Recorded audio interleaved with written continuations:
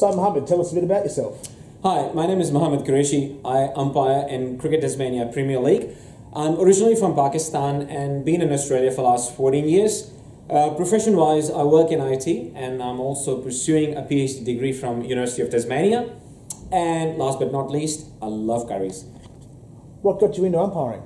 After finishing my studies and realizing that my playing days were over, I thought this is the best opportunity to be involved with the game. Continue to umpire cricket, Muhammad? It's a challenge.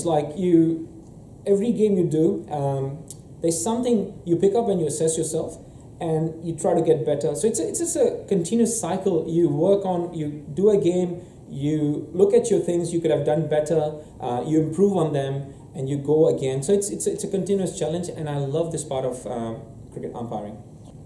What would you say to anybody looking to become a cricket umpire? With my experience, I would suggest that this is the best ever opportunity you can have to be involved with the game. So if you think that you're done with your cricketing career, playing career, I mean, so I think just buy yourself a hat, buy a black trouser, go through the laws of cricket exam, and just become an umpire.